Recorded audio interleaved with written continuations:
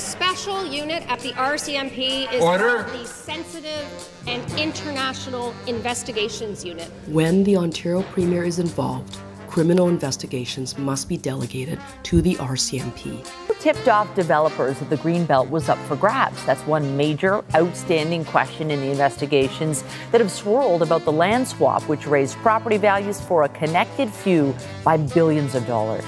This is a story of how Doug Ford and his lackeys tried to conceal their plan to carve up the Greenbelt and give it away to wealthy, well-connected insiders. Order. Speaker, it's really something here, I gotta tell you, to hear these members applaud themselves when they're under RCMP Order. criminal investigation. I just can't get over it. I can't get over it. I regret that I didn't provide the sufficient oversight. Coincidence? I don't think so. To the Premier, should the people of Ontario accept that government policy was being decided on a massage table in Vegas? A scandal of epic proportions uncovered by advocates and the Ontario NDP. His fingerprints are all over this.